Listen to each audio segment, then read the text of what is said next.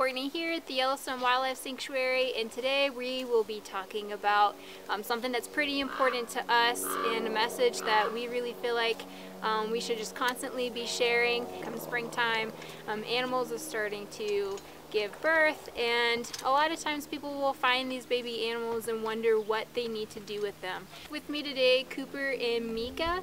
Mika is a wild raccoon.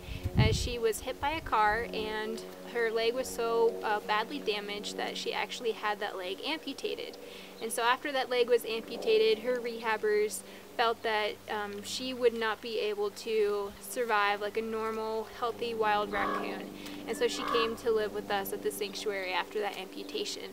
Our other raccoon is Cooper. He's the larger of the two, and Cooper came to us as a raccoon that was raised in captivity. So he was found really young and then raised with a family, and so he became very imprinted on people. Raccoons are really common animals. Their ability to adapt to any environment, climates, they're omnivores, so they eat a wide variety of foods. They have very strong hands that they can use to crack things open and grab things. And so this ability to be able to adapt to all kinds of environments has made raccoons really widespread. And so for that reason, we see them a lot in urban areas where people live. They've learned, that they can nest in chimneys, that they can find food maybe in trash bins.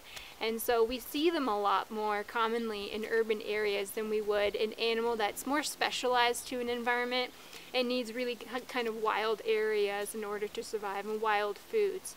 And so because of that, we often have human-wildlife conflict with raccoons, and one of those being that they will build nests around our homes, and because we can see them more often, we're going to be more likely to notice if a parent doesn't come back for an extended period of time, which is totally normal in the wild. We get dozens of phone calls every year of people who find baby raccoons. Maybe they've noticed that they haven't seen an adult raccoon coming around and taking care of them, and so oftentimes, unfortunately, people have already taken those baby raccoons away from where the nest was, and now they're trying to find somebody to raise them, a rehabber per se. So unfortunately in Montana there are no rehab centers that take in raccoons, and so what happens is that people will find these babies and then they will take them away from their parents, and now their parents might come back and think that maybe their babies have been eaten by a predator. The first thing we really want to encourage people to do is to not touch any baby animals that you see. So it's really common for wildlife, deer, raccoons, mountain lions, to leave their young behind as they go out and forage and hunt for food.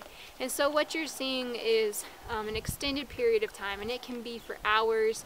Even with mountain lion cubs, their mom might be gone for a couple days at a time. And so what you're seeing is that parent is out there finding food, finding energy so that she can come back and continue to nurse and care for her young. And so the first thing that you should do is just leave wildlife where it is. Call any local authorities that you can talk to about what you should do, and they'll probably encourage you just to kind of watch that animal over the course of a few days. So you can help us keep wildlife wild. So if you see a baby animal this spring, just remember, leave it there. Call somebody if you really think that this animal is abandoned or orphaned. See if you can get a rehabber to come out. But the best thing to do is just leave them there. And if there's nothing we can do for this animal, as sad as it is, sometimes the best option is to let nature play out its natural roles and to kind of let that circle complete itself. So we thank you guys for hanging out with us today, and we will be back shortly with more videos.